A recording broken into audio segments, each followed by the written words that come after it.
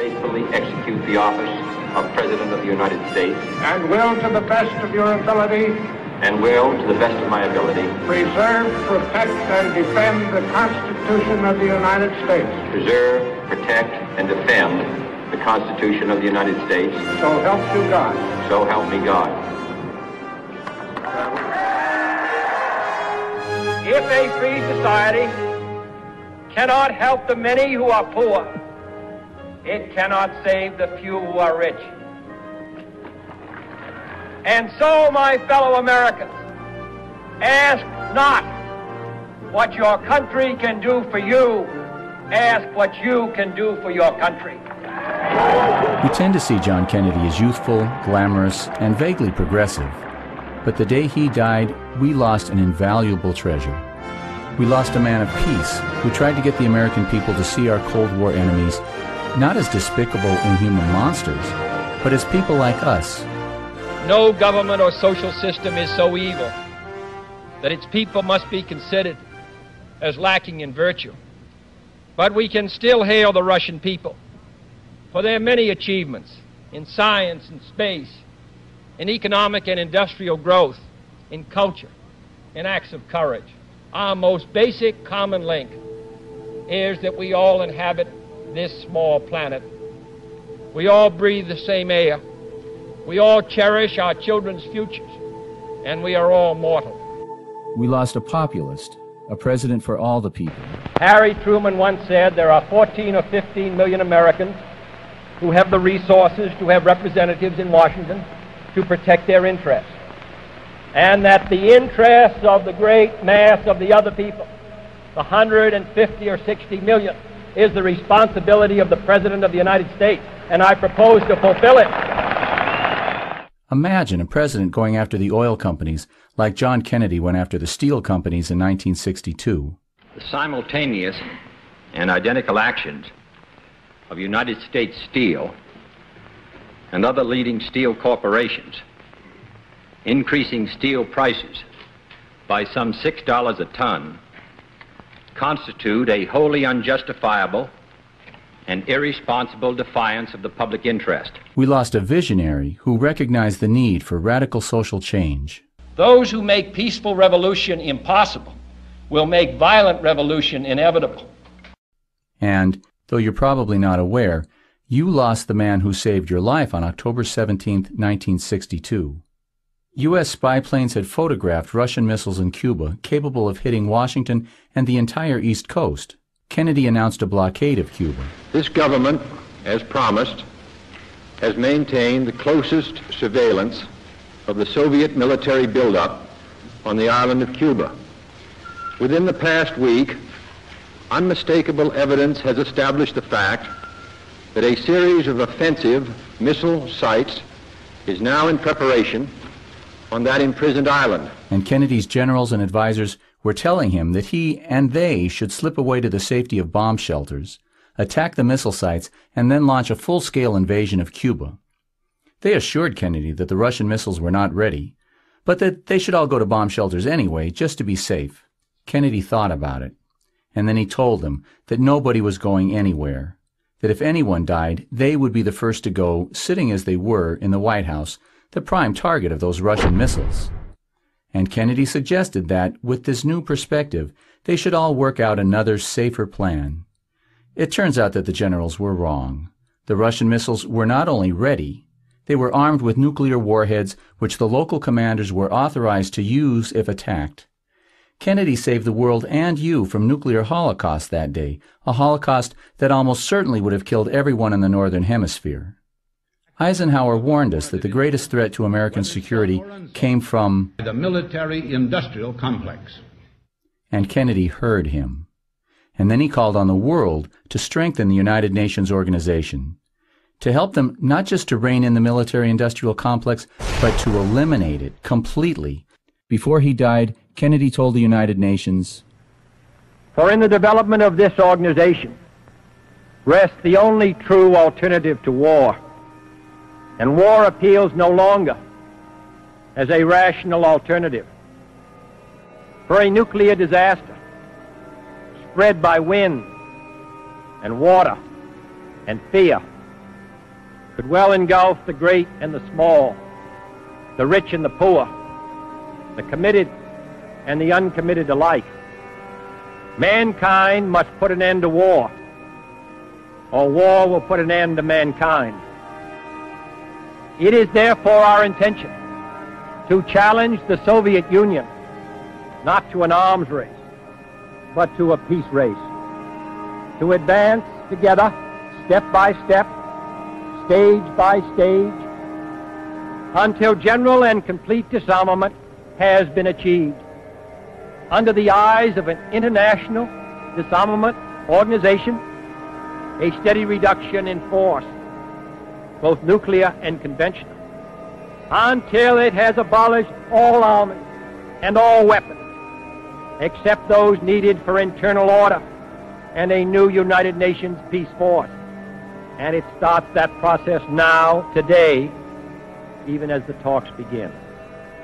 Never have the nations of the world had so much to lose or so much to gain.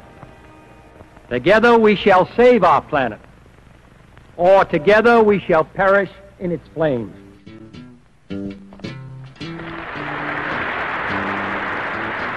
What a terrible crime and what a terrible loss to lose this man. And, as we should be, the world is still haunted by our failure to act. Emancipate yourselves from mental slavery. None but ourselves can free our mind. Oh, have no fear for atomic energy, 'cause none of them can stop at the time. How long shall they kill our prophets while we stand aside and look? Yes, some say it's just a part of it. We've got to fulfill the book. Won't you help to sing these songs of freedom? 'Cause all I ever had, redemption songs, all I ever had. On November 22, 1963, the day he was shot, John Kennedy also lost a lot of things. He lost his beautiful wife. He left without saying goodbye to his lovely children. And although we don't think about it much, he lost the ability to have any effect on what the history books would say about him. Napoleon said that history is written by the winners, but I don't think we really appreciate what that means. If I'm rich and powerful, and my thugs murder you, and wipe out your family and all your friends and all of the witnesses, I am going to have much more to say about your history when it is written than you are. The killers get to write history, the victims get written about. And with his murder, John Kennedy lost the ability to have any effect on what the history books would say about him. He became one of the victims who get written about. I wonder what he would say about his killers if he could speak. Before you rise at the trademark, it appears as though something has happened in the motorcade route. Something, I repeat, has happened in the motorcade route. There's numerous people running up the hill alongside Elm Street, there by the Simmons Freeway. Several police officers are rushing up the hill at this time. The most shocking thing about the assassination is not the brutality of it. It was brutal, certainly. But the most amazing thing is the way the established media today managed to pretend that there's any question of whether his murder was a conspiracy. We need to understand the images we've been looking at. This is Dealey Plaza, the scene of the crime. This is the School Book Depository building and the 6th floor window from which Oswald supposedly did his shooting. Abraham Zapruder was standing here with his home movie camera when he took the graphic pictures you just saw of the assassination, the Zapruder film. And this is the so-called grassy knoll. We'll talk more about that in a minute. The official government version of the murder, the Warren Commission report, found that Lee Harvey Oswald fired 3 shots from the 6th floor of the Dallas School Book Depository building. They tell us that the first shot missed, that the second shot hit both Kennedy and the governor of Texas, and that the third shot, from behind, hit Kennedy in the head and killed him. But it's hard to watch the Zapruder film of Kennedy being thrown violently backward and to the left and not think that he was shot from the front. This is Dr. Cyril Wecht. As the former head of the American Academy of Forensic Sciences, he is the expert elected by the experts to represent them. If you have that kind of force slamming into the rear of somebody's head, then that should drive the individual forward. But instead we have him moving backward and to the left. That suggests the very distinct possibility of another shot having been fired in synchronized fashion from the right side, the so-called grassy knoll area. But he's not the only one who thinks there was a shot fired from the grassy knoll. These people are standing in front of the grassy knoll, and they are ducking because they heard a shot fired over their heads. The people you see running are running toward the grassy knoll, heroically trying to catch the assassins. If Kennedy had actually been shot from behind, as the government says, he ought to have a small entrance wound on the back of his head. And this is the Navy doctor that the government got to write this report, saying that Kennedy did have this small wound in the back of his head. But there are some things you should know about this doctor. In a standard examination, he should have examined Kennedy's clothing for bullet holes. He didn't. In a standard autopsy, he should have dissected all of Kennedy's wounds to trace the bullet's path. He didn't dissect any of Kennedy's wounds. He didn't even realize that Kennedy had a throat wound. He later claimed that these drawings of his were wrong and that the wounds were actually much higher.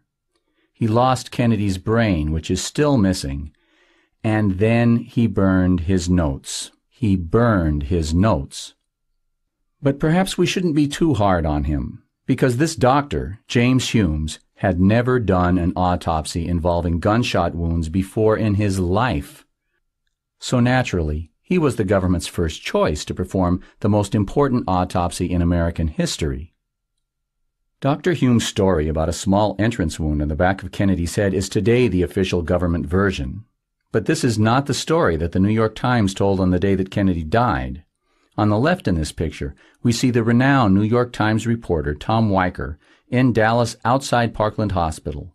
He spoke to the doctors who had been called to the emergency room to treat the president, and his story later appeared the same day on the front page. His article states, "Later in the afternoon, Dr. Malcolm Perry, an attending surgeon, and Dr. Kemp Clark, chief of neurosurgery at Parkland Hospital, gave more details.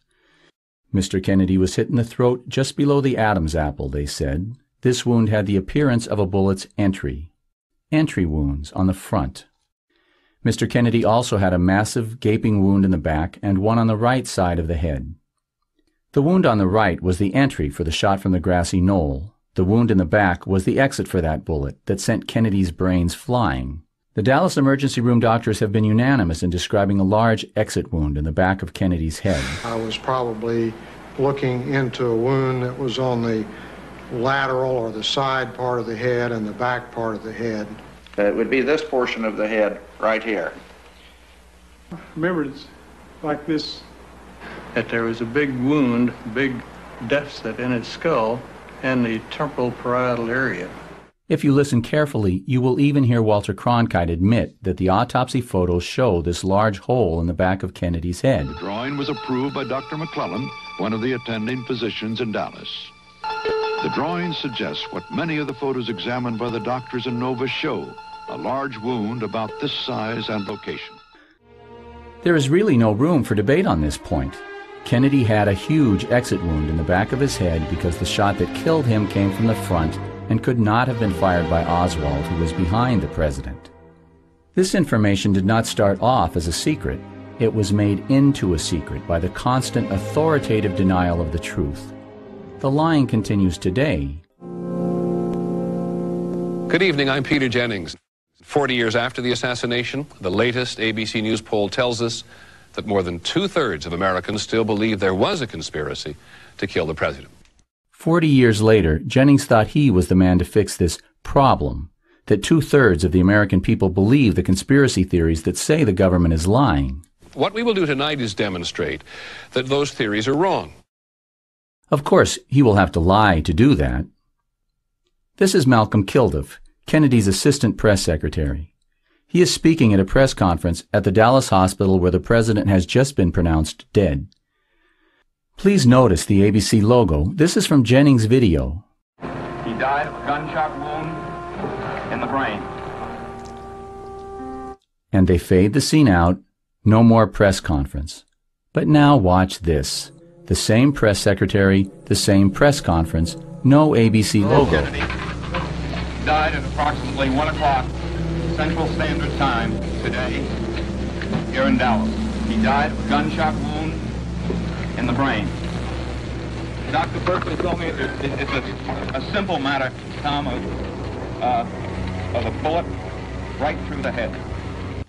The press secretary tried to show us how the head wound was inflicted, but Jennings cut that out because it destroys the lie that he was trying to tell. Jennings also attacks the movie JFK for misleading people, to make them think that there was a shot from the front. This is the key shot. The president going back and to his left. Shot from the front and right. Back and to the left. Back and to the left. Back and to the left. So, how did Jennings refute this powerful evidence? He didn't even try, really. Back and to the left in no way indicates where a bullet came from. One of the leading forensic scientists in America says that the film shows the very distinct possibility of another shot having been fired in synchronized fashion from the right side, the so-called grassy knoll area. But we're just supposed to take Jennings' word for it. This sort of take my word for it is standard operating procedure for newspeople like Jennings. In all these years, there has not been a single piece of credible evidence to prove a conspiracy. In fact, 100% of the medical personnel in Dallas who saw the president's wounds described a large exit wound in the back of the head about this size and location. Virtually all the witnesses near the grassy knoll say they heard a shot from that direction, and dozens of them chased after the gunman who fired that shot. Congress hired acoustic experts to analyze the sounds of a tape recording of the assassination. Their report was decisive and powerful. The probability of 95% or better, there was indeed a shot fired from the grassy knoll. And Jennings' response to this mountain of proof is, all these years, there has not been a single piece of credible evidence to prove a conspiracy. Now there's a problem here. Jennings was a newsman. If people were to come to see him as a crude liar, his career as a newsman would be finished. Why would he risk everything telling such weak and obvious lies about a murder that took place 40 years ago? The people who killed the president and got away with it 40 years ago were obviously very powerful then. Are some of the killers still alive? Are they still so powerful that they can force a leading newsman like Jennings to lie to protect them? Apparently, the ones who are still alive are still very powerful people. Your name is Big Brother. You've killed all our leaders. I don't even have to do nothing to you. You cause your own country to fall.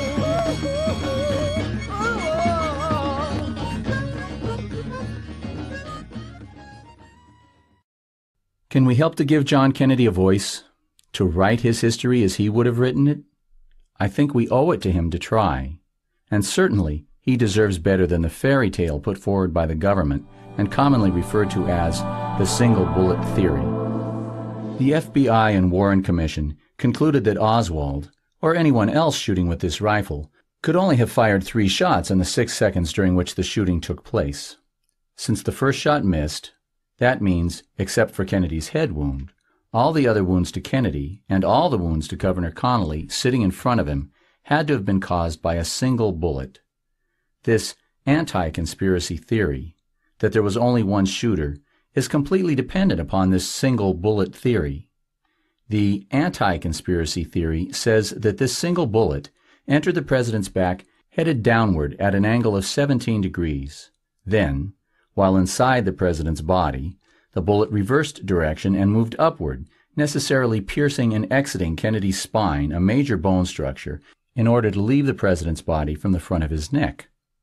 According to the official theory, the bullet then waited 1.6 seconds, presumably in midair, before turning right, and then left, The bullet then headed downward, now at an angle of 27 degrees, shattering Connolly's fifth rib and exiting from the same side of his chest.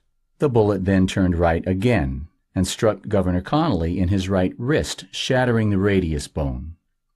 The bullet then exited Connolly's wrist, made a dramatic left turn, and buried itself into Connolly's left thigh, from which, according to the official theory, it later fell out and was found in absolutely perfect condition, without a trace of blood on it, in a corner of Dallas's Parkland Hospital, on a stretcher not in any way connected with the case. The bullet was found here in this area, and not on that stretcher. That's the stretcher I took off the elevator. It was there when I came up. That is some bullet, with even more magical qualities. You see, substantial bullet fragments were recovered from Connolly's leg and wrist. These are the fragments from his wrist. But the bullet that was found on the hospital stretcher was completely undamaged and was not missing any fragments. But we're not done with this bullet yet. You remember Dr. Wecht. At the National Archives in Washington, Dr. Cyril Wecht, former head of the American Academy of Forensic Sciences, examined bullets the Warren Commission had test-fired. To find out if a bullet could break so many bones and remain apparently intact, the Commission used a rifle similar to Oswald's. And then they got these bullets, all 6.5 millimeter. And they test-fired, first into cotton wadding. These two bullets were fired into cotton wadding, striking nothing. You will note that these bullets both have a minimal degree of protrusion of the lead at the base. Otherwise, they are intact, which is what you would expect. The next bullet broke one rib of a goat carcass. Notice, please, it's widening. This bullet struck one of the two large bones that come down from the elbow to the wrist in a human cadaver. They wanted to simulate the fracture of that same bone in Governor Connolly.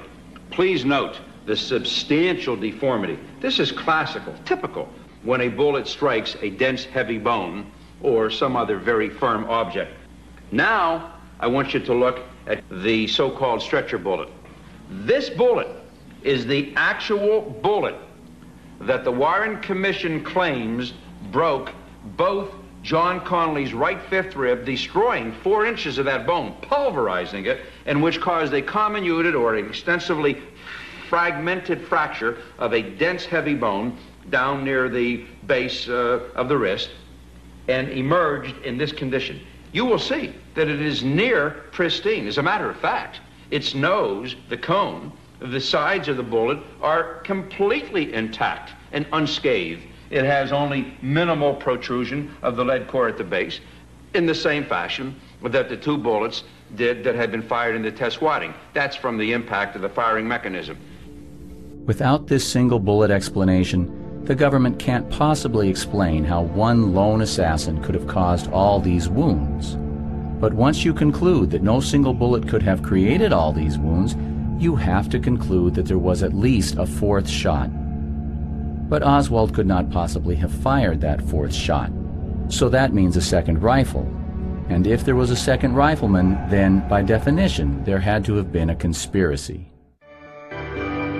Now, you're all familiar with this word. We've had it rammed down our throats for 40 years. Conspiracy theories are for nuts, right?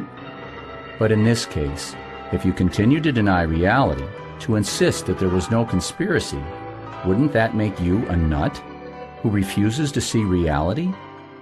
The murder of John F. Kennedy presents us with a world of opposites, a looking-glass world in which black is white, and virtually everything is the opposite of what we have been taught to believe.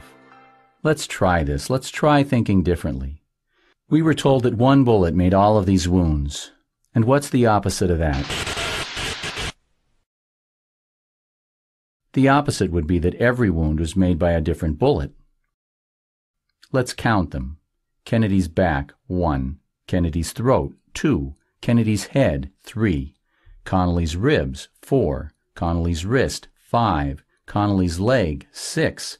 Since we're counting bullets, remember that even the government admits that the first shot missed. So let's add one more. The first shot missed, 7. Photographs show, and 4 witnesses have said, that there was a bullet hole in the windshield.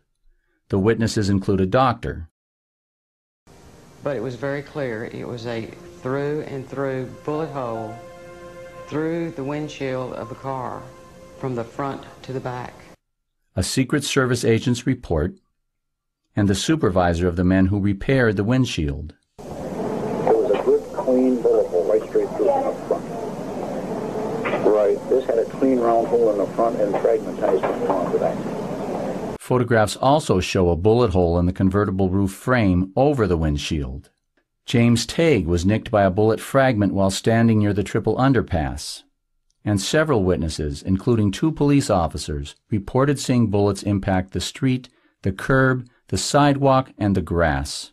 Now, we don't want to exaggerate. It's very possible that the first shot, the shot that missed, impacted the grass, or the curb, or the street, or hit the limousine here. But it is at least as likely that even more shots were fired in synchronized fashion by multiple shooters, but that no one saw where these bullets hit. We are told that Oswald acted alone. And what's the opposite of that? This hail of bullets was fired by at least 3 teams of shooters, a small army, including spotters, as many as 13 people. We are told that Kennedy was the most powerful man in the world, brought down by a powerless, minimum-wage nobody. And what's the opposite of that? And what does it look like when real power kills? Ordinarily, a unit of military, I think was called a Special Group Number 113, would have come up from San Antonio, Texas, and would have been deployed all through the streets of Dallas, the important streets of Dallas. That was not done. In fact, the commander was specifically told he wasn't needed. Secret Service regulations require that any time the president's car slows down below 44 miles per hour, the security must be poured on. You've all seen the picture of the school book building, you know, where Oswald is supposed to have shot the president. You notice in those pictures there are open windows. If the Secret Service had been there and had done their usual job, none of those windows would have been open. And had anyone opened one of those windows at that time, they would have been on the radio, they would have had a man in that room immediately, and the window would have been closed. You see, that's protection. That didn't take place. In fact, there were no Secret Service people on the ground around Dealey Plaza that afternoon. They were told they were not needed. Instead, as the president's limousine slowed to execute a hairpin turn into the killing zone, not only had the support from the Army been canceled, but a careful examination of where all of the Secret Service agents were that day and their duty assignments indicates that no Secret Service agent was in that area. What are we looking at here? Handles on the back of the president's limousine? Why? Normally in a motorcade, Secret Service agents would be riding on the back of his car and run along beside him whenever the car slowed down. In Dallas, these agents were ordered to abandon their positions. They didn't agree with it, they didn't like it, but they followed their orders. Normally, there would be 4 motorcycles on each side of the president's limousine. This is what the Dallas police prepared for. However, all of the motorcycle police were removed from escorting the president. 2 were placed on each side of the car containing the Secret Service agents, and the rest were moved to the back of the parade. I was president. I get elected on Friday, assassinated on Saturday. Look at the people in these crowds. They are 4 and 5 deep in some places. Just before the last turn in the motorcade, we can see that people are still standing 5 deep to see the president. But then the limousine turns the corner, drives 100 yards, and what happened? Where are all the people? The killers were able to nearly completely eliminate the witnesses to their crime by excluding them from Dealey Plaza. They controlled the murder scene. They made sure that no Secret Service agent was in that area, except for the small army of their people running around with Secret Service credentials and machine guns. When I got here, I was stopped by a person in a suit with an overcoat over his arm, thrown over his arm. Also had a gun under his arm. It looked like a little machine gun to me, a small machine gun. Tell them the truth. Tell them about JFK. So, they failed to provide Kennedy with the protection necessary to make sure that all the windows were closed in Dealey Plaza. They failed to provide him with Secret Service men on the back or on the sides of his limousine. They failed to provide him with a protective motorcycle escort. However, they did provide Kennedy with a driver who, film shows, was braking until after the fatal shot to the president.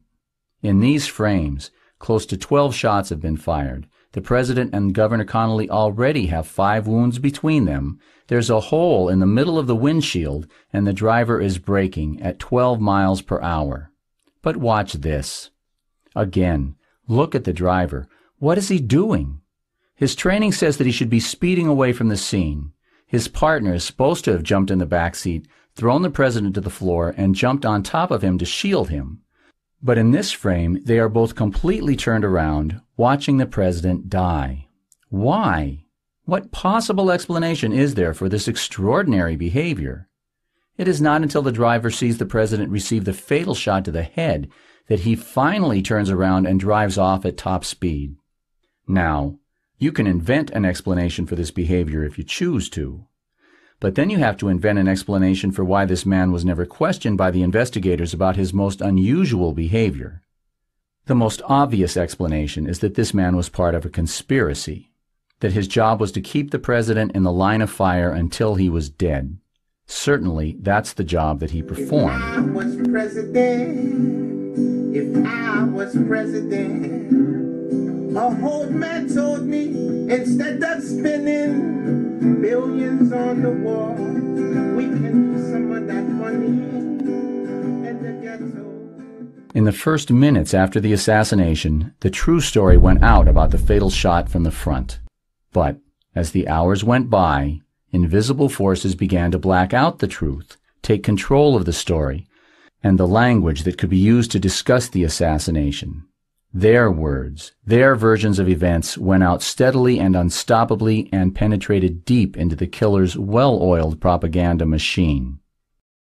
At 5:10 on the afternoon of the murder, the code word slump, the official lie, first appears, this time on the death certificate. Minutes later, while Governor Connally is lying in his hospital bed, he repeats the code word that the killers have decided to use to describe the president as he was shot. I turned to look in the back seat. The president had slumped. He had said nothing. Slumped. The dictionary defines slump as to drop, collapse, or fall down. Connally saw the president choking on a bullet in his throat, but he didn't see him slump until after he saw him thrown violently backward as his brains were blown out. This exact same peculiarly inaccurate choice of words shows up everywhere, not only on the death certificate, but in newspapers and magazines, and 45 years later you can find it in the most popular high school history book in the country. But let's wait 1 minute here to take a second careful look at the man who was chosen by the killers to ride in the car directly in front of the president. Apparently, on the day of the murder, the killers were primarily concerned with overriding the accounts of the numerous witnesses who said that the president's brains had been blown out the back of the limousine by a shot from the front. So, the official story on the day of the murder was that there were 3 shots, that the first one hit Kennedy in the back, the second hit Connally, and the third hit the president in the head, and he slumped. And this is the version of events that the governor is supporting here. He had just turned the corner. We heard a shot. I turned to look in the back seat. The president had slumped. He had said nothing. Almost simultaneously, as I turned, I was hit. And I knew I'd been hit badly. But later, the Warren Commission looked at the Zapruder film and saw clearly that the first shot had missed, and they came up with the ridiculous single bullet theory.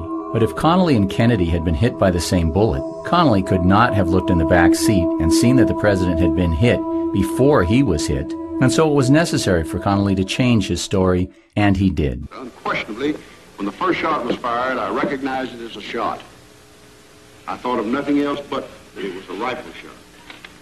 I turned to my right. I had time to think. I had time to react. And I turned to my right to look back over my right shoulder to see if I could see anything unusual, and particularly to see if I could catch the president out of the corner of my eye. Because I immediately thought of an assassination attempt the moment I heard the shot. I didn't see anything except just the general blur of waving of people moving. Nothing really unusual. I did not see the president out of the corner of my eye, and I was in the process. needed Connally to say he saw the president slump, then that's what he said he saw. When they later needed him not to have seen the president slump before he was hit, then he didn't see him. It certainly appears that Connally is a tool of the killers, doesn't it? We'll come back to him when it's time to start naming names, but until then, don't forget John Connally. If Kennedy was surrounded by enemies at the last moments of his life, at the moment of his death, they literally swarmed over his body.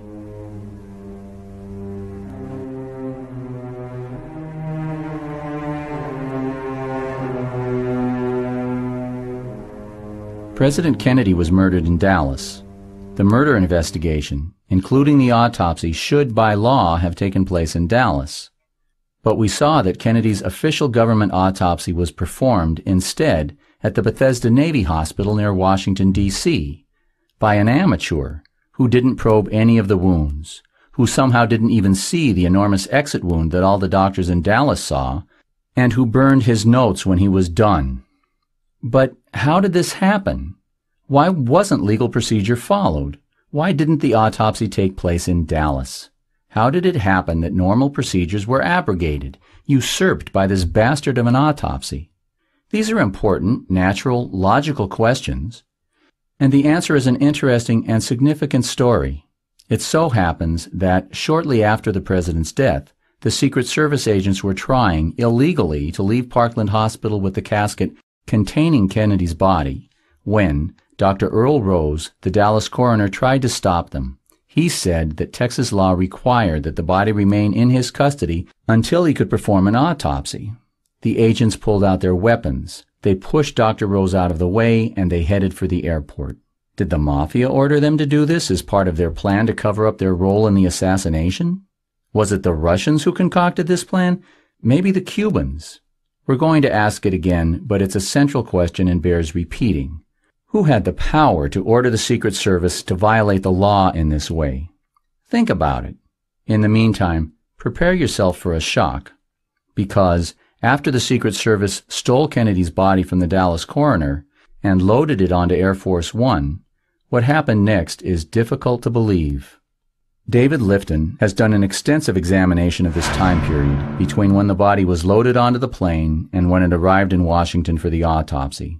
Lifton first noticed that the doctors who received the body for the autopsy in Washington reported seeing wounds that looked very different from the wounds described by the doctors in the Dallas emergency room.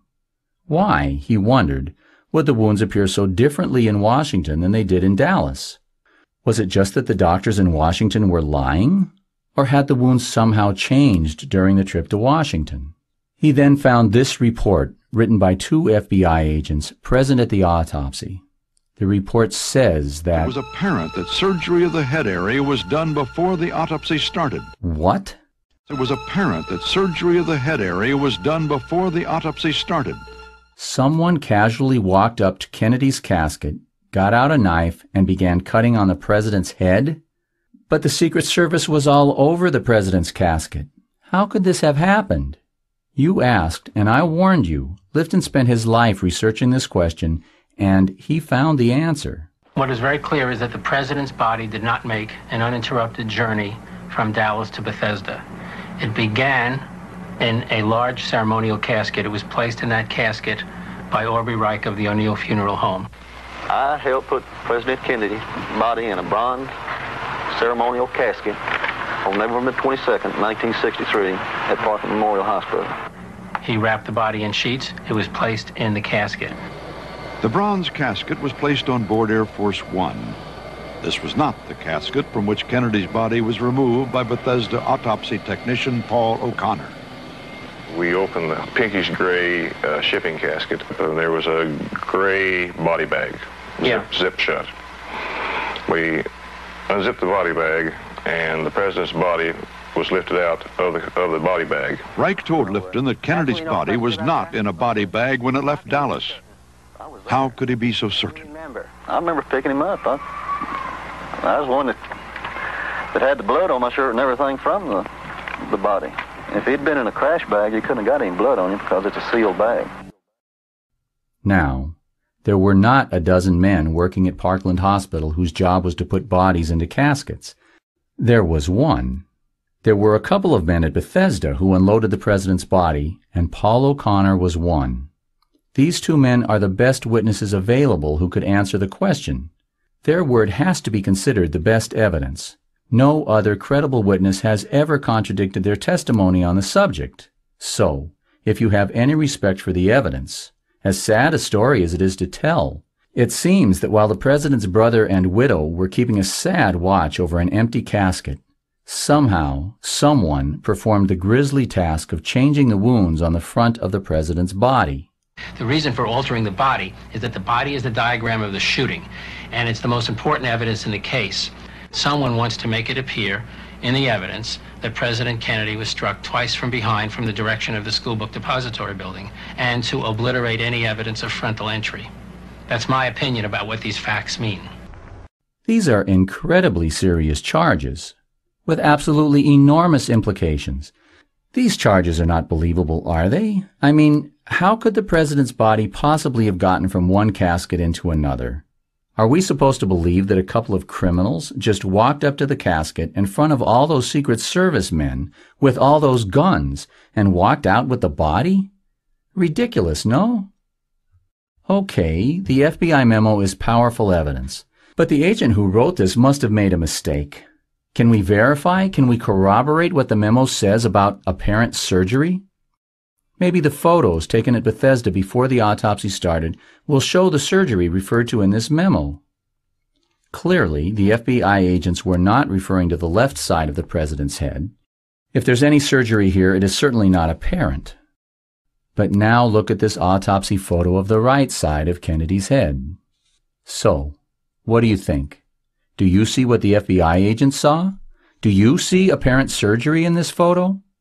Well, you're no expert, but this is certainly what any amateur might call apparent surgery.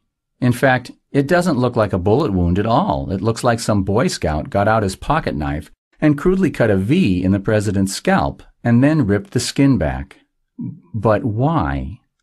Looking at a black and white version, it is possible to see a probable bullet hole here. This is also, by the way, where the president's press secretary said that the president was shot. So we have strong reason to believe that there is an entrance wound on this part of the president's head, and that the surgery we see here was an attempt, as Lifton says, to obliterate any evidence of frontal entry. There's a critical point that needs to be stressed about this photograph. Immediately after Paul O'Connor unzipped the body bag and removed the president's body from the shipping casket, he placed the president's body on an examination table to be photographed, as is routine, to create a record of what the body looked like before the autopsy. And this picture was taken at that time, before Dr. Humes began cutting the body up as part of the autopsy. So this photo ought to show the president's head in exactly the same condition as it was when it left Dallas. Does it? Was the crude cutting and ripping we see here done in Dallas, or did it somehow mysteriously appear somewhere on the road to Washington? This is an absolutely critical question. 25 years after the assassination, the people at Nova got the bright idea to find the Dallas physicians who examined Kennedy in the emergency room in Parkland Hospital and fly them into Washington to the National Archives to take a look at these photos taken immediately after Kennedy's body arrived in Washington, but before the autopsy began. They're going to answer this question for us. Do the photos taken before the autopsy show the body as they left it? Or did someone somehow, informally and illegally cut slices into the president's head? I would have to say, honestly, in looking at these photos, they're pretty much as I remember President Kennedy at the time, except for that little incision that seems to be coming down in the parietal area. He's telling us that Kennedy's head wound was altered. I could envision that an incision might have been made in order to pull the scalp back to expose this bone. As outrageous as it seems to be saying so, if we're going to be fair, if we're going to honor the evidence and go where it takes us, that would seem to settle the question. We have the FBI memo, expert eyewitness testimony, and the photo itself, taken before the autopsy started, all showing this crude cutting and ripping in this critical area of the fatal shot. Someone operated on this wound to Kennedy's right temple the entrance for the bullet that went right through the head and blew out the back of Kennedy's skull. But how? How did the monsters who did this cutting and ripping get access to the body? And when? And where? And who done it? An Air Force officer claims the body could not have been switched because the casket was in his view for all but 5 minutes of the journey from Dallas to Bethesda. Well, there you go. While everyone on Air Force One was gathered in the front of the plane for 5 minutes watching President Johnson being sworn in, for example, the agents of evil snatched the body out of the casket and snuck it off the plane. But you know, it doesn't really matter when and where and how it was done. What matters is who. Who could have done it? Some intelligent, apparently honest people would like to blame the assassination on the Mafia, or the Cubans, or even the Russians. But this story of the president's body throws all those theories out of the window, doesn't it? I mean, after the president's murder, we would imagine that the FBI and Secret Service agents would be under a super heightened state of alert, trying to make up for letting the president die by now at least protecting his body. Who could have penetrated this security in order to steal and mutilate the body of the slain president? Certainly not the Mafia, not the Cubans, not even the Russians. No way.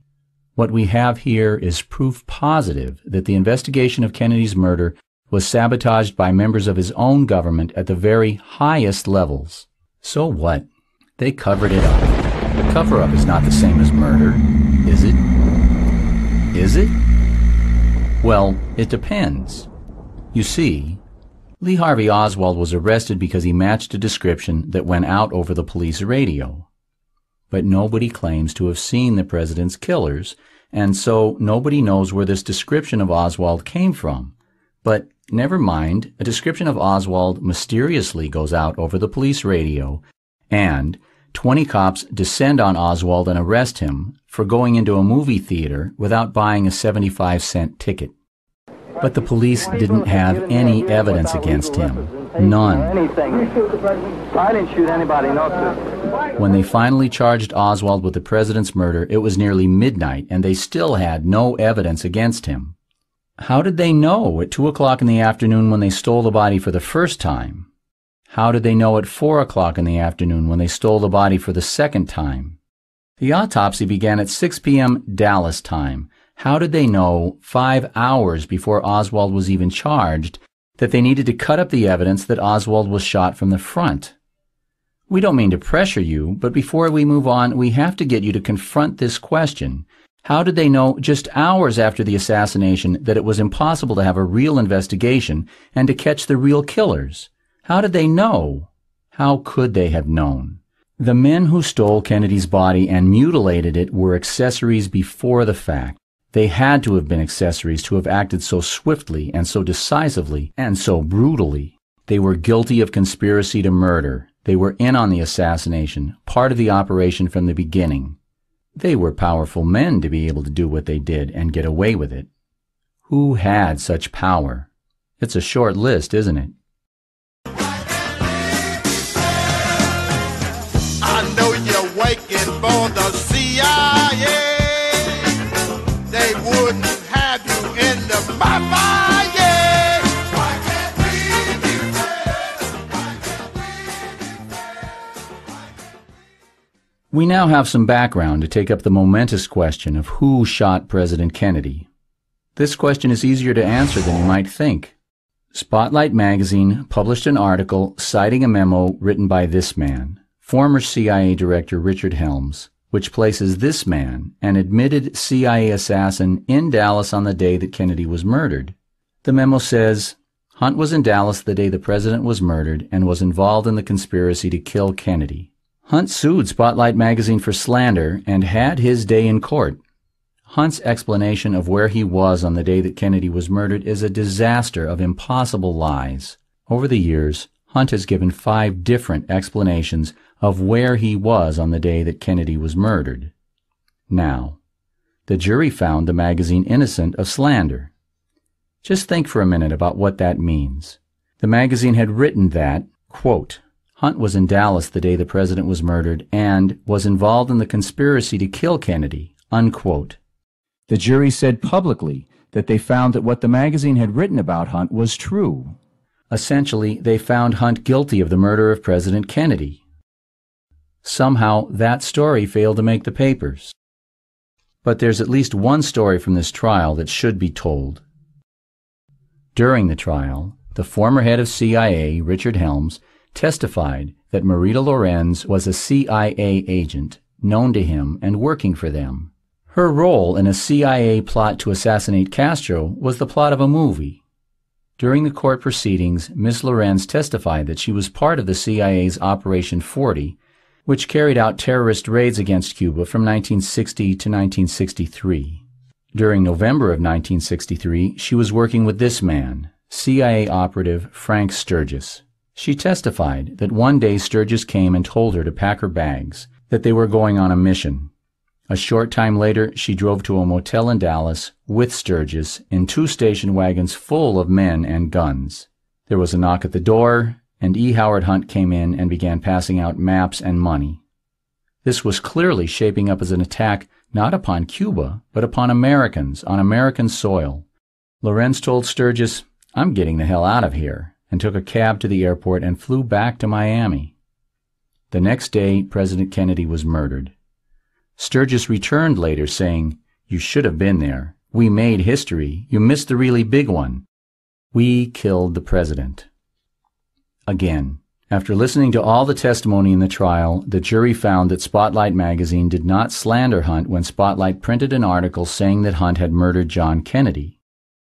But Hunt did not have the ability to steal the body from the Dallas coroner, or to steal it again from the Secret Service, and remove it from its coffin, and mutilate it, and then return it without attracting public attention, and he didn't have the ability to get all the media to lie about it. The single bullet theory remains intact.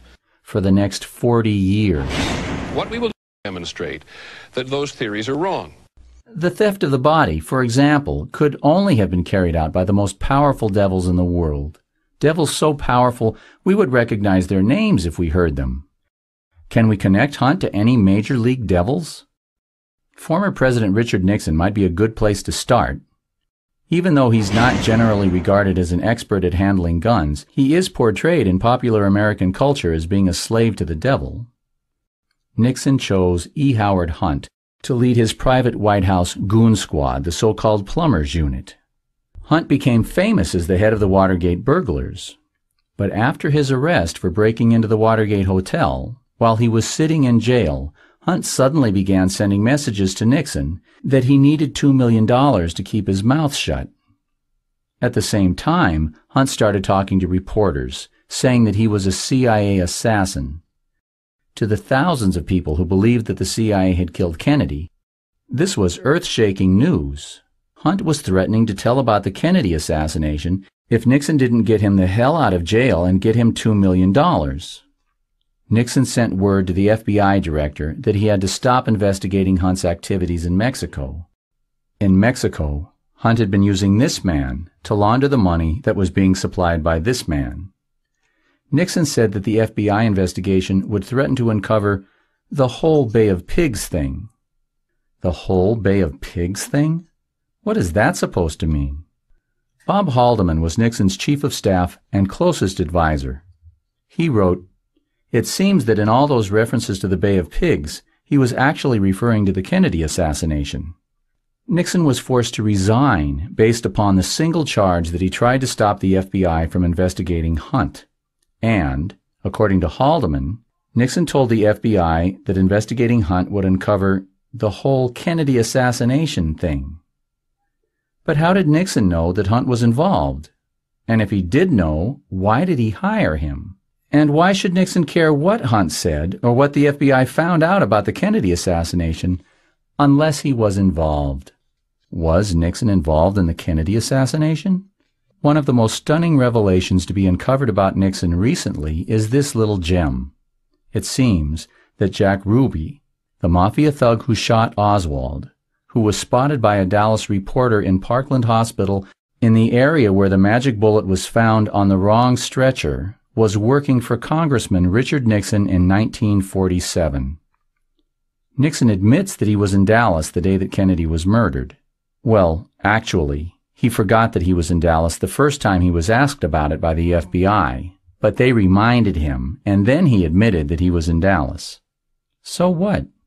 So what is that, just as with September 11th, everyone who was alive has a vivid memory of where they were and what they were doing the moment they heard the news. You remember where you were the moment you first heard the news that the World Trade Center had come down. And everyone, even little kids like I was at the time, have a clear recollection of where we were when we heard the news that the president had been shot. Well, almost everyone remembers. It seems that Nixon, like Hunt, can't remember what he was doing the day that Kennedy was murdered. You see, in 1964, he told Reader's Digest, "I boarded a plane from Dallas to New York. I hailed a cab.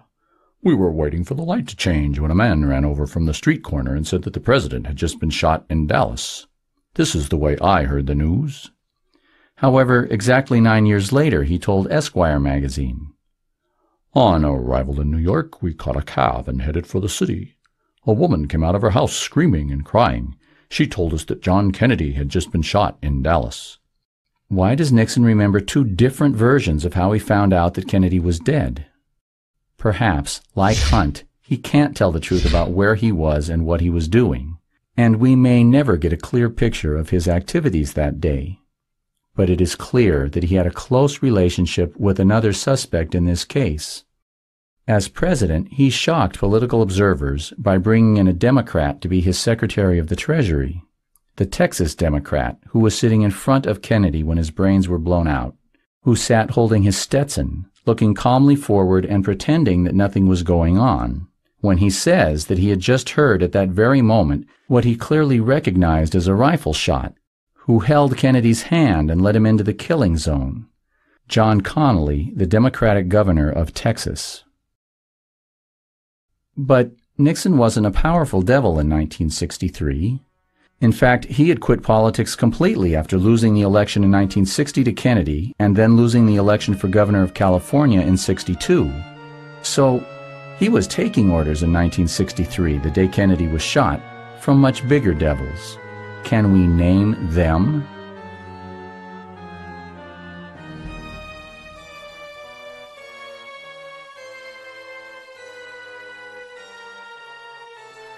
We need a little bit of historical background to understand who these really big devils are before going on.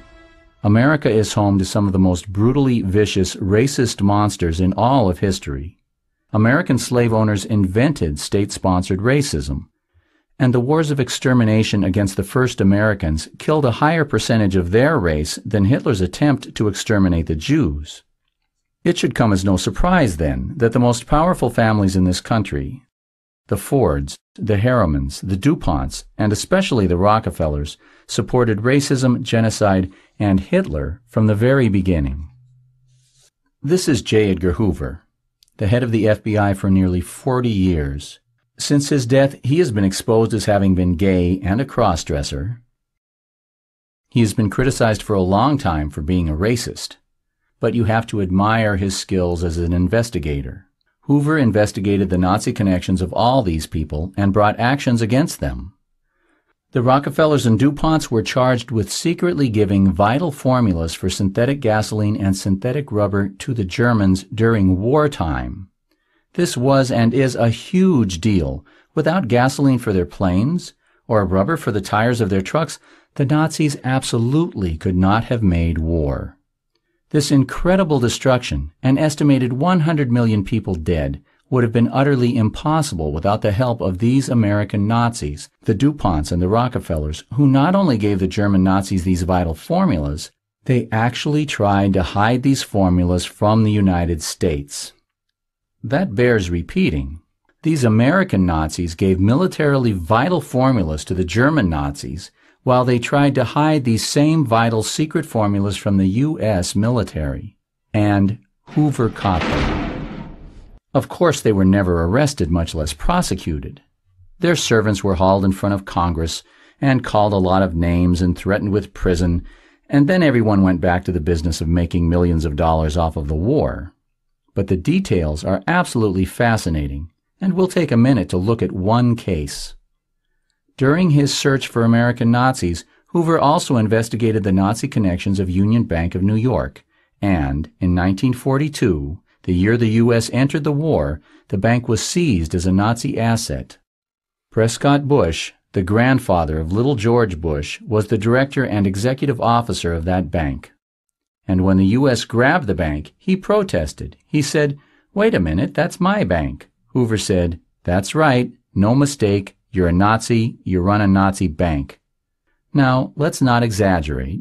You run a bank for the Nazis, they tell you what to do, you do it. Does that make you a Nazi? Just because you follow their orders? Well, yes, it kind of does, doesn't it? And besides, Prescott didn't live in Germany, he lived in America. He had a choice. There were lots of other jobs and other people he could have worked for. He freely chose to work for these Nazis. But maybe the Germans he was working for were just opportunistic businessmen, you know, just out to make a buck. Well, no doubt they were out to make a buck. But the principal German business partner in the Union Bank was the most infamous Nazi financier, Fritz Thyssen, an early, enthusiastic, and vitally important supporter of Hitler's, providing key money in the earliest days of the party. He is probably the most important financial supporter of Hitler's that we know about. But the Bush family didn't need Germans to teach them about racism. The Bushes are descended from slave owners, for crying out loud. And they were enormously active in the eugenics movement in this country, trying to keep the undesirable, dirty races out of America, like the Irish, the Chinese, the Italians, and the Jews. No, Prescott comes from a long and proud line of vicious racists. So Hoover knew what he was talking about. Prescott Bush was a Nazi's Nazi. This is going to be extremely important later on, so please make a note to yourself. Hoover knew that the Bushes were Nazis. Yeah, enough with the Bush bashing. What does any of this have to do with the Kennedy assassination? Well, Prescott Bush, little George Bush's grandfather, was a co-director of this Nazi bank with this Nazi, Averell Harriman, his boss. Prescott Bush was also a full partner in Brown Brothers Harriman. They were the closest of business associates. Remember the trial of E. Howard Hunt, where the jury found Hunt guilty of the murder of President Kennedy? During this trial, Hunt testified that immediately after World War II, he was in Paris, working directly for Averell Harriman, reporting directly on a daily basis to his boss. Now, ask yourself, how likely is it that two of Harriman's closest business associates never met each other, never had anything to do with each other? It's possible, but it's not likely. So there's a connection, 2 degrees of separation, between little George's grandfather and an established Kennedy assassin. We saw a moment ago that in 1942, Hoover forced Prescott Bush to give up his active political support for his favorite young politician, Adolf Hitler. However, 4 short years later, Prescott found another young man to sponsor in politics, Nixon, who was documented as employing Jack Ruby a year after this photo was taken. Nixon, who hired Hunt, who hired Connally, was created and sponsored from the very beginning by Prescott Bush. Now, you look at this picture. Do these two look like equals, or does one look like the boss and the other look like the servant? Despite his near arrest as a Nazi a few years before, in this picture Prescott was now a senator. That's juice. And with his help, Richard Nixon, the poor grocer's son, had become vice president. But not for long, remember. He was about to lose to Kennedy. Now, you remember, we posed the problem a minute ago that, while circumstantial evidence powerfully suggests that Nixon was involved somehow in the Kennedy assassination, the circumstantial evidence does not suggest that Nixon was a powerful devil in 1963 when Kennedy was murdered. He was just one of a multitude of puppets, Secret Service men, FBI, CIA operatives, who participated in the assassination, all relatively powerless, getting their strings pulled. And we wondered, who was pulling Nixon's strings? Perhaps now we have an insight into who was pulling Nixon's strings. So, what do you think of the case so far? We've established Hunt as a first-level supervisor of the assassins. He is connected to Prescott Bush through Harriman, and he is also connected to Prescott through Nixon. It's taken me 40 years to develop this perspective, but at this point, I really view the Kennedy assassination as a continuation of World War II. Remember, the American Nazis didn't lose the war, they won. Then they tricked Truman into giving them complete control of the CIA. They were able to work around Eisenhower. But Nixon was their boy. He was supposed to have won the election in 1960, not Kennedy. He would have led a massive invasion of Cuba at the Bay of Pigs, and he would have had 100,000 troops in Vietnam by 1963. But Kennedy was ruining all of that. Well, hell, since World War II, these Nazis had already killed Arbenz, the democratically elected president of Guatemala, Patrice Lumumba, the democratically elected president of Congo, and Mossadegh, the democratically elected president of Iran. Killing that stinking Irishman, Kennedy, would just be natural, wouldn't it? The chickens coming home to roost, right? What do you think? Makes sense? Well, I think it gives us some of the background necessary for a genuinely deep understanding of who killed John Kennedy. It will probably surprise you to learn that very early on, many key people knew that the CIA, through its Cuban and Mafia operatives, had killed the president. It was not a very well-kept secret. Just one example is that Pulitzer Prize-winning reporter Haynes Johnson says that he was in the room when Robert Kennedy, on the afternoon of the murder, blamed the assassination on the CIA and their anti-Castro Cubans. And there's reason to think that Hoover also knew most of the details of the assassination even before it happened. In 1960, 3 years before the assassination, Hoover himself wrote a memo about Lee Harvey Oswald's involvement with the CIA. 3 years before the assassination, Oswald was on Hoover's personal radar as being CIA involved. Just amazing. And apparently just the beginning of a long and beautiful relationship between Hoover and Oswald. You see, at the opening session of the Warren Commission's official investigation into the Kennedy assassination, this man, the Attorney General of the state of Texas, Wagoner Carr, calls up the commissioners and says he thinks y'all ought to know your boy Lee Oswald was working for the FBI on the payroll getting $200 a month with the ID number S179. The commissioners decided not to even ask Hoover about it. Why? My guess is they were scared to death he might admit his relationship with Oswald.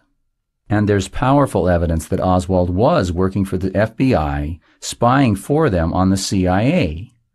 In 1963, Kennedy called in Hoover and ordered him to locate the secret training camps that the CIA was using to train their anti-Castro Cubans for terrorist raids against Cuba. He didn't want another missile crisis. The camps were so secret not even the president knew the location. But Kennedy ordered Hoover to find them and to shut them down. And Delphine Roberts, a secretary who helped run the CIA's camp at Lake Pontchartrain, Louisiana, told the Warren Commission she saw Lee Harvey Oswald at the camp just days before the FBI raided it and seized all the weapons and shut it down. Oswald's closest known associate in New Orleans worked at this garage, where Oswald used to hang out with him. This witness told the Warren Commission that he saw Oswald exchange envelopes outside the garage with men that he took to be FBI agents. And you remember Marita Lorenz. She says Oswald was at the meeting in Dallas the day before the assassination when Hunt walked in and started passing out maps and money. William Walters, a clerk at the FBI, produced a memo from Hoover warning of a coming assassination attempt on November 22nd in Dallas. Hoover knew. These people have given me a hearing without legal representation or anything. You shoot the president? I didn't shoot anybody, no, sir. And if Oswald was his informant, he knew plenty. Remember, too, Hoover knew that the Bushes were Nazis. He knew that Prescott Bush was a frontline operative for the biggest Nazis on the planet. These Nazis were not Hoover's friends. He had busted them in 1942, and now they had set up his most important undercover informant for the murder of the president.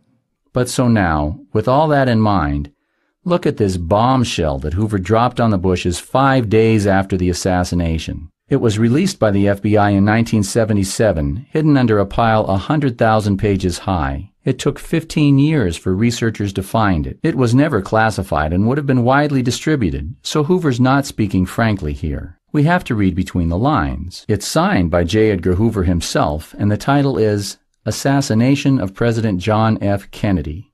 That's a big hint, I think, as to what the memo is about. It says that it's about a meeting that took place between the FBI and the CIA the day after the assassination. The memo says that the FBI had been investigating a possible threat from what Hoover calls a misguided anti-Castro group. A misguided anti-Castro group. The memo doesn't say that members of some misguided anti-Castro group killed Kennedy, but Hoover undoubtedly knew that they had. What the memo does do is name Mr. George Bush of the Central Intelligence Agency as a CIA officer associated with the CIA's misguided anti-Castro groups. It suggests that Bush was the person at the CIA responsible for these people. And in stark black and white, it says that the CIA sent Mr. George Bush to Washington the day after the assassination to answer for them, when the FBI had questions about the activities of some misguided anti-Castro group. The memo was a scandal when it was made public in 1988, because it says that George Bush was in the CIA in 1963.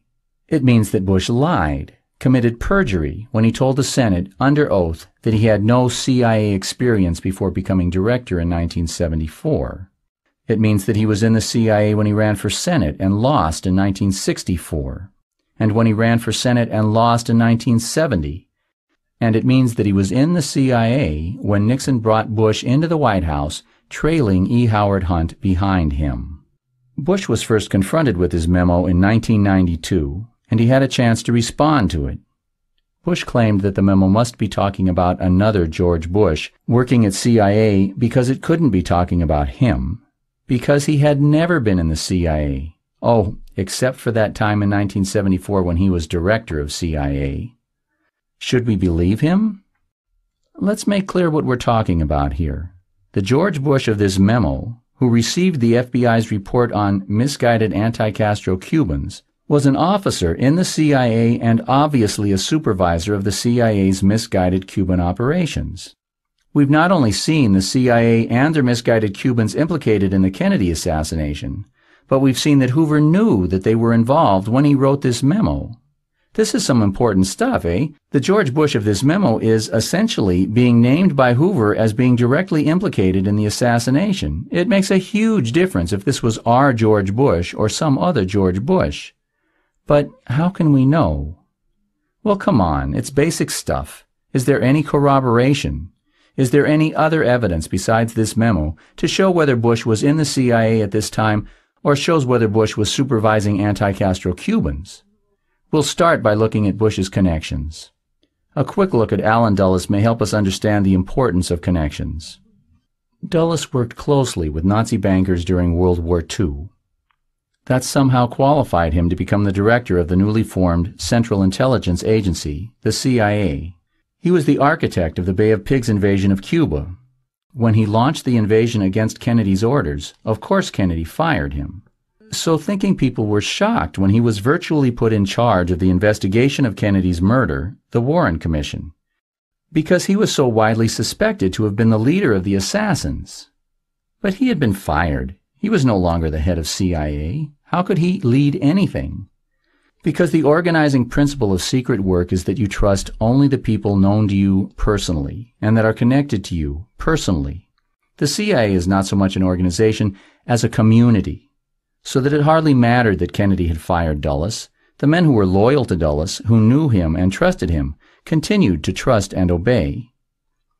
In fact, Dulles stood at the center of a group of men who not only had the motive to kill the president, but who alone had the ability to steal the body from the Dallas coroner, to steal it from the Secret Service and mutilate it and return it, and to order the media to lie about it for the next 40 years.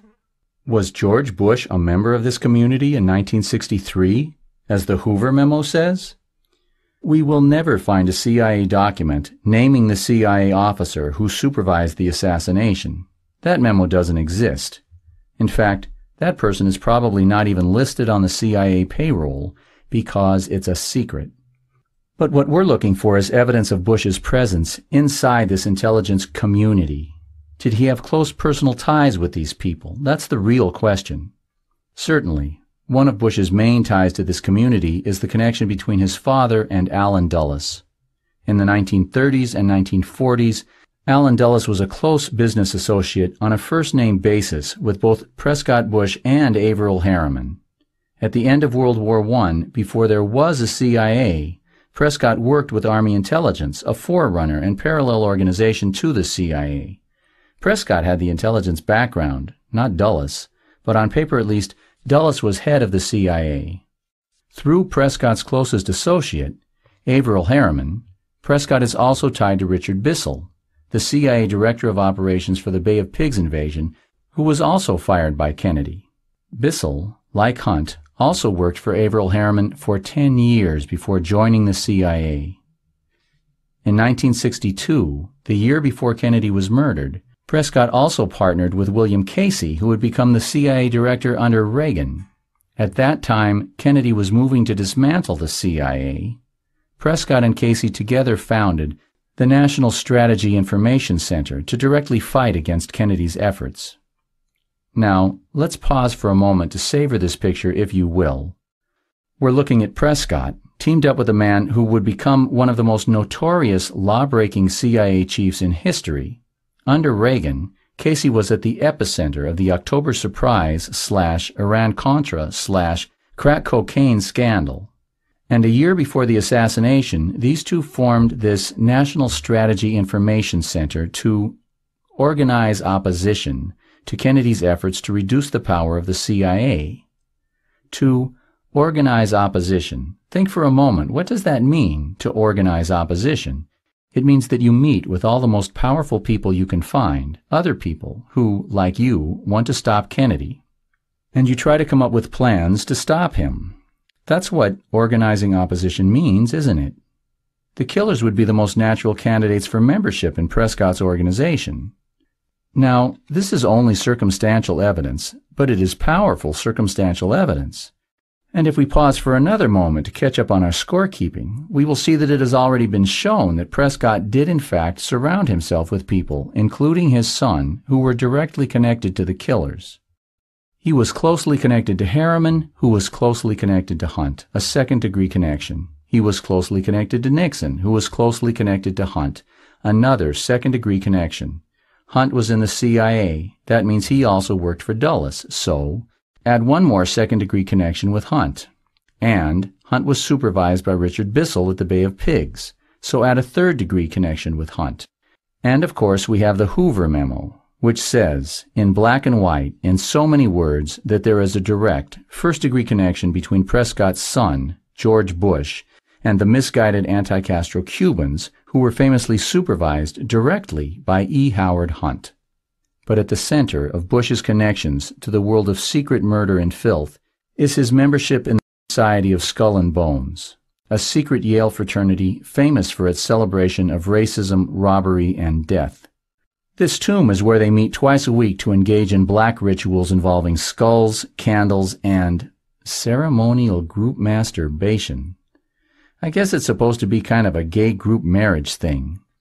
Brothers under the skin is how the Bonesmen themselves describe their relationship. Their graduates are a powerful bunch of devils. Averell Harriman and Prescott Bush were Bonesmen. George Herbert Walker Bush was a Bonesman, and so was his uncle, the arch-racist George Herbert Walker. Robert Lovett, architect of the CIA, was a Bonesman, selected for membership by Prescott himself. F. Truby Davison was also selected for membership in 1918, the year that Prescott did the picking. Davison was in charge of hiring for the CIA in 1948, the year that George Herbert Walker Bush left Yale in search of a job. Davison had a son, Endicott Peabody Davison. Endicott was Skull and Bones, class of 48, making him brother under the skin to George Herbert Walker Bush. He's also the Bush family lawyer. Okay, they're weird and creepy. Or not. Maybe in 1,000 years, this group masturbation thing will be a mainstream practice in group therapy. I don't know. Maybe they don't do it anymore. Maybe they never did it. I don't really care. It's not the point.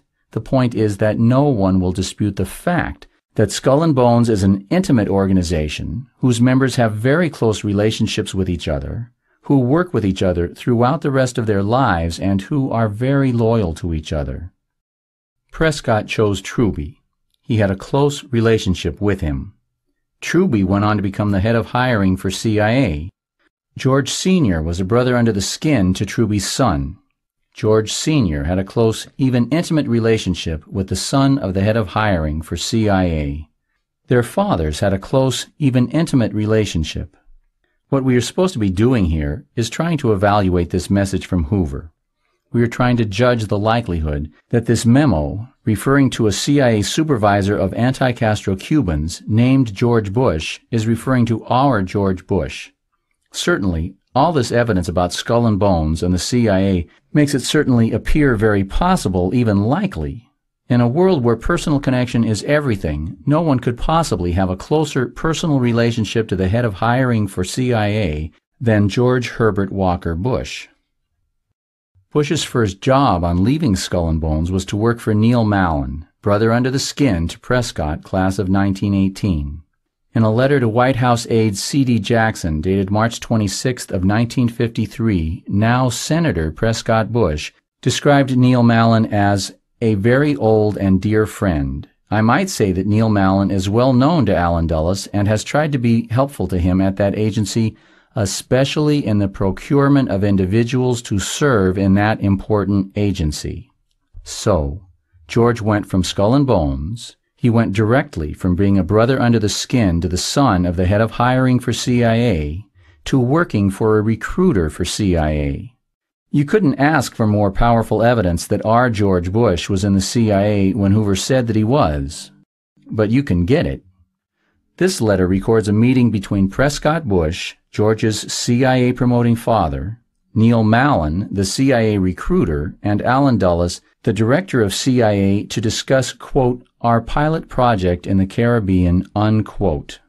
Now, let that sink in for a moment. Here you have the two most important men in George's future professional life, his father, Prescott, and the man who trained George in the oil business, Neil Mallon, meeting with the head of the CIA in order to coordinate with the CIA their future plans in the Caribbean. Prescott and Neil Mallon's plans had George at their center. George was their pilot project in the Caribbean. The terrorist raids of Operation 40 involving Hunt, Sturgis, and Marita Lorenz were the CIA's private project in the Caribbean. This letter, then, not only ties George to the CIA, corroborating the Hoover memo on that point, it not only ties George's future oil company to the CIA's plans in the Caribbean, but it thereby ties George to the CIA's misguided anti-Castro groups mentioned in the Hoover memo, which was the CIA's pilot project in the Caribbean. And, a short time after this meeting, at the moment that Allen Dulles began implementing his plan for the CIA invasion of Cuba at the Bay of Pigs, Bush began his independent business career as the sole owner of Zapata Offshore Oil. Zapata Offshore's oil rigs just happened to be positioned right in the middle of CIA operations in the area 30 miles north of Cuba near Cay Sal, an island used by the CIA for supplying the various terrorist raids of Operation 40, Operation Mongoose, Alpha 66, and the rest of these murderers against Cuba. Let me repeat that. Bush left his job, being trained in the oil business by a CIA recruiter, and went to work on his own, setting up shop right in the middle of the CIA's misguided anti-Castro Cuban operations. Really, that should sort of settle the question. 3 pieces of undisputed, solid evidence that our George Bush was working for the CIA in the Caribbean. And this is the big stuff. But there's more. The assassins of Operation 40, the misguided anti-Castro Cubans of the Hoover memo, were supervised on the front lines by E. Howard Hunt. Hunt got this job because he was previously a first-level supervisor of the Bay of Pigs invasion. The secret code name for the Bay of Pigs invasion was Operation Zapata. Operation Zapata? Zapata offshore? Now, you could fairly ask what kind of idiot would give a secret operation a secret code name and name it after his own company that was operating in the area. What kind of idiot? George Bush, that's what kind of idiot. In World War II, Bush named his plane after his wife, the Barbara II. When this plane was shot down, what do you suppose he named his next plane? Did you guess it? The Barbara III. While the CIA was preparing for the Bay of Pigs invasion, the CIA ordered a large ship from the Navy to carry guns and tanks and men to the Bay of Pigs invasion. But no one was supposed to know that this was a U.S. Navy ship. The world was supposed to believe that these were just private citizens of Cuba. So it was necessary to disguise the ship and to change the name. The name was changed to the Barbara. Now, this is not a big deal. It's a small deal, but it's there.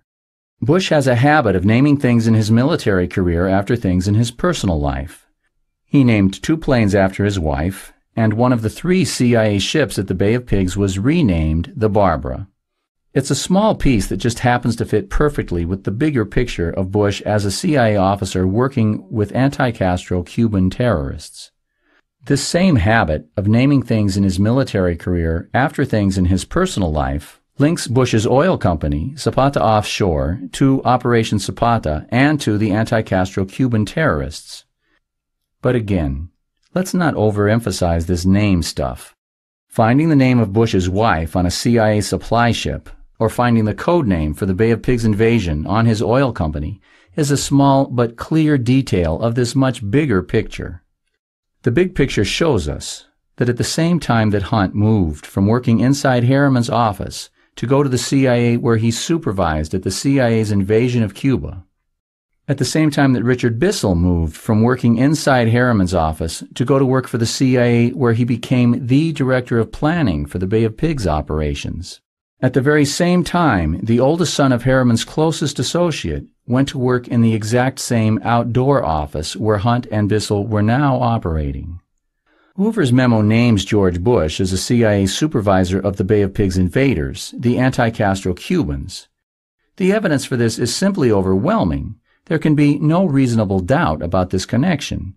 George Bush was working for the CIA, assisting their operations at the Bay of Pigs, working for Bissell, working with Hunt, working with Sturgis, supervising the CIA's misguided anti-Castro Cuban groups.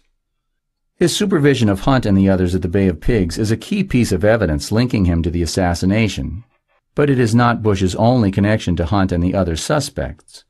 After Bush got beaten up, losing 2 elections for Senate, Nixon rescued him from defeat and humiliation by bringing him into the White House, trailing E. Howard Hunt behind him. Haldeman says no one seems to know who brought Hunt into the White House. But it's not hard to figure out, because not only did Hunt and Bush come to work in the White House at exactly the same time, but no one else in the White House had any connections to CIA operations. No one had any connections. While Bush, on the other hand, was directly involved in the same CIA operations in the same area at the same time that Hunt was. And there's more to this story. Nixon's chief of staff says that everyone was astonished, flabbergasted in 1970, the day that Nixon announced that he was bringing John Connally into the White House as his Secretary of the Treasury. No one understood the connection between these two, one the leader of the Republican Party and the other the number 2 Texas Democrat. Haldeman says, however, that Connally insisted that before they could hire him, they first had to get a White House job for Bush. Why? What is their relationship? What does Bush have to say about it in his autobiography? Not a word. Not one. If he and Connally ever spoke in their lives, Bush doesn't mention it. How can you possibly explain the connection between these people? Do these men have anything in common? The answer is either no, they all came together in 1970 for no apparent reason, or the answer is this one. They all met on the same road to power. And there's more to the Nixon-Bush-Hunt connection than that they all came together at the same time in the same place. Remember when Hunt was sitting in jail demanding that Nixon pay him $2 million in hush money or he'd start talking? Hunt got paid. The money came from this man, Bill Leitke, Bush's oldest, closest, and most important business partner. Leitke helped Bush found Zapata Offshore. Then, in 1959, when the CIA needed the company, Leitke handed the company to Bush, made Bush the sole owner so that Bush could carry out secret operations without any outside observers getting in the way. The fact that Bush's closest business partner paid Hunt the $2 million is just one more connection between Hunt and Bush. But wait, there's more. Remember this man? Leitke's money actually went to him, Ramon Rodriguez. He was a CIA-trained money launderer working in a Mexican bank and he wrote the actual checks that Hunt received. I made payments for the Watergate burglars.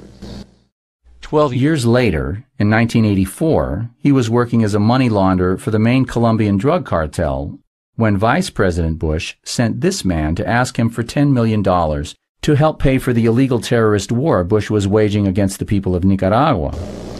Well, the only government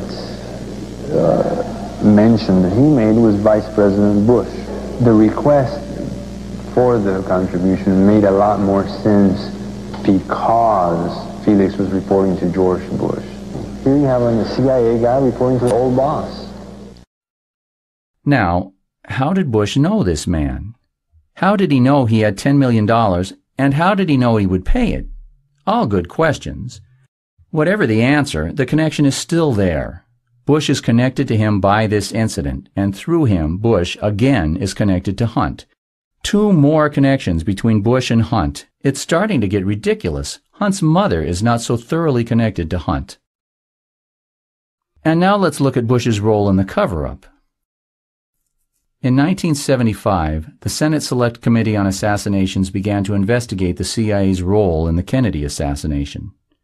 And William Colby, the head of the CIA at the time, was cooperating with the committee.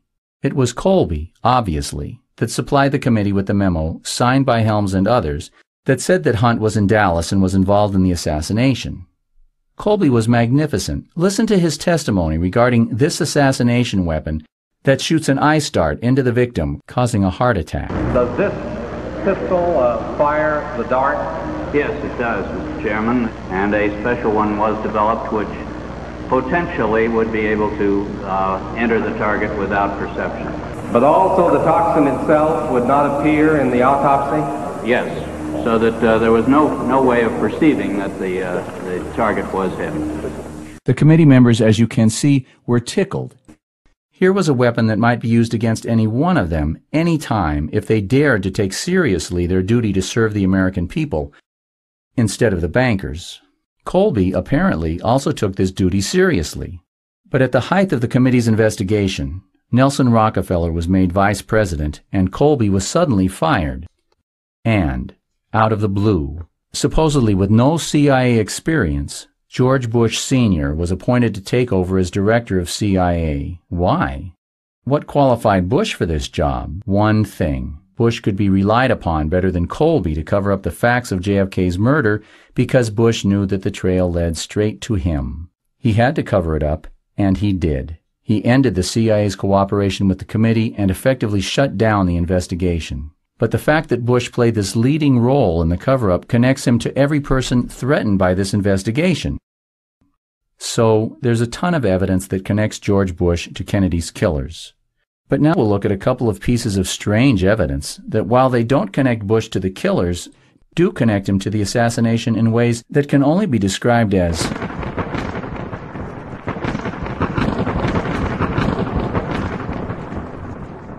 weird. This is George de Mohrenschildt. He was a wealthy, Russian-born Texas oil man who liked to party with minimum-wage clerks. He helped get Oswald a job at the Dallas School Book Depository. Of course he was CIA. It seems that de Mohrenschildt was not in on the assassination and that he was just following orders when he got Oswald the job at the School Book Depository. Listen to his description of Oswald. He definitely was not an enemy. He was an admirer of President Kennedy. And we raised that question several times. He didn't believe Oswald hated Kennedy. This supports the other evidence we've seen that Oswald was in fact an FBI agent who was spying on the CIA for the FBI and who had infiltrated the CIA's misguided anti-Castro Cuban killers. De Mohrenschildt was planning to tell the congressional investigators what he knew about Oswald and the assassination. The night before he was to be questioned by the investigators for the Senate Committee on Assassinations, his head was blown off with a shotgun. In his pocket at the time was an address book, and in his address book was this entry: Bush, George H.W., Poppy, his family nickname, 1412 West Ohio, also Zapata Petroleum, Midland. By itself, this proves nothing. Taken in context, however, it is one more amazingly direct connection between Bush and the assassination.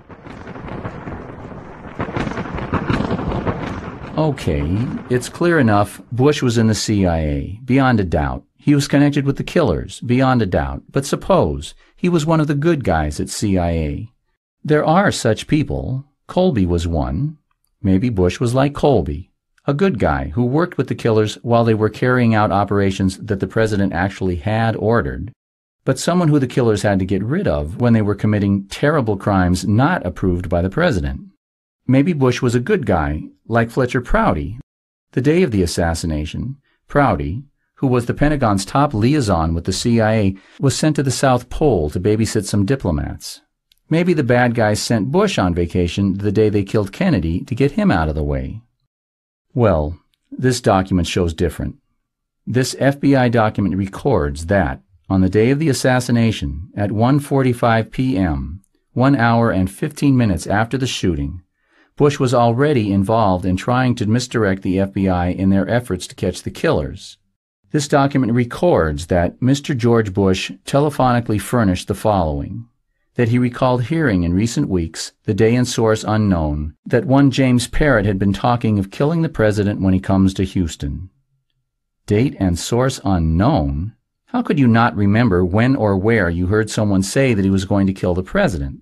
It's little wonder, then, that this FBI agent took time from the busiest day of his career to record this screwy phone call. He wanted to be sure to record the name and occupation of this very suspicious caller. And we see, then, that Bush was not out of town on vacation. He had not been sent to babysit some penguins at the South Pole. He was actively involved in matters related to the assassination. And, out of his own mouth, he was in Dallas on the day that Kennedy was killed. When questioned about this FBI document, Bush said that he does not recall making the phone call. Now, wait 1 minute.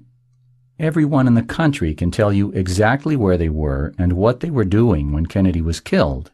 He was busy calling the FBI to misinform them, but he doesn't remember? His failure to recall such dramatic events puts him into a unique club. Like Nixon and Hunt, he can't seem to remember the events of November 22, 1963. By itself, this claim of Bush's that he cannot remember such a fabulously significant event in his life with no other evidence would be terribly incriminating. But this incredible memo does not stand by itself. It's only a small part of this mountain of evidence connecting Bush to every single aspect of the assassination: planning, execution, and cover-up. No one, not Connally, not Hunt, not Nixon, not Sturgis, not Prescott, not Dulles, no one on the planet could possibly have better credentials as a suspect in the murder of John F. Kennedy than George Herbert Walker Bush. The scale in this case is tipped past a certain critical point. The probability that he was involved is genuinely beyond a reasonable doubt. The Hoover memo is not circumstantial evidence. It is direct, eyewitness, smoking gun evidence from the most influential figure in the history of American law enforcement. The rest of the evidence merely provides a context for this memo that makes it impossible to reasonably believe that the former president was not involved in the murder of John Kennedy, acting as a frontline operative for the military-industrial complex, who Kennedy had threatened to destroy just 4 days before his death. A steady reduction in force, both nuclear and conventional, until it has abolished all armies and all weapons.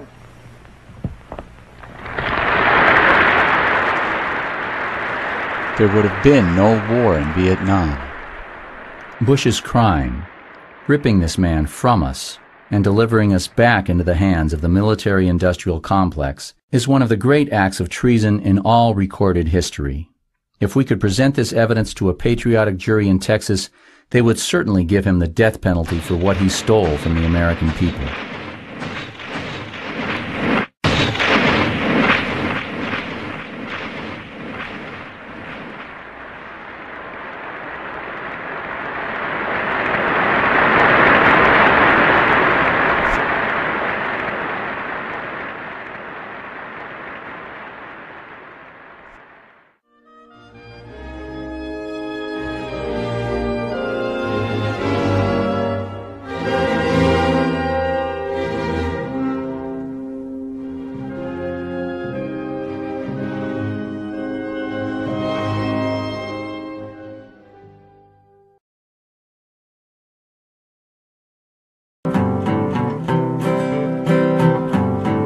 When I was just a little fool, my mama sent me off to a place called school.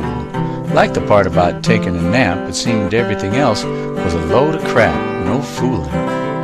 Taught us George Washington chopped down the cherry tree so we could all have freedom, justice, and liberty. Did I mention Columbus discovered America? Well, I went off to college, and believe it or not, the harder I studied, the dumber I got. Taught us we was all geniuses, folks back home was asses, and elites like us ought to rule the masses. Some schooling. Had to drop out, though. Just couldn't seem to get my shoulders inside my patootie. Got slapped in the face. No, it couldn't have been ruder by a friend with a film by a guy named Zapruder. Showed Kennedy's brains getting blown out the back. Seems the Warren Commission was hooked on crack. And the FBI, and every newspaper and television and radio on God's green earth. Well, the day JFK got blown away, old George Bush was in the CIA, and though E. Howard Hunt might have held the gun, George Bush Sr. was surely the one who said, do it. Told him again during Watergate, do it. Sold that slogan to Nike. Well, 40 years later, I'm preaching away. Seems my head's still out in the light of day, but Kennedys are still dying, people are still crying, and the TV and the papers and the teachers still lying. Seems it's still pretty dark out in the middle of the day, even if your head ain't shoved 5 miles up your patoot. Well, what you gonna do? Seems I can't keep quiet, can't sit still, and I ain't gonna lie and sit back watching while the devils rule. Might have been once, but I ain't no fool. I'm gonna holler, hey, and I'm gonna beller, hey, and I'm gonna sing you a little song. Goes something like this. When I was just a little fool. Your name is Big Brother. I know you're waiting for the CIA. They wouldn't have you in the mafia. Why can't we be If I was president, I'd get elected on Friday. Assassinated. How long shall they kill our prophets while we stand aside?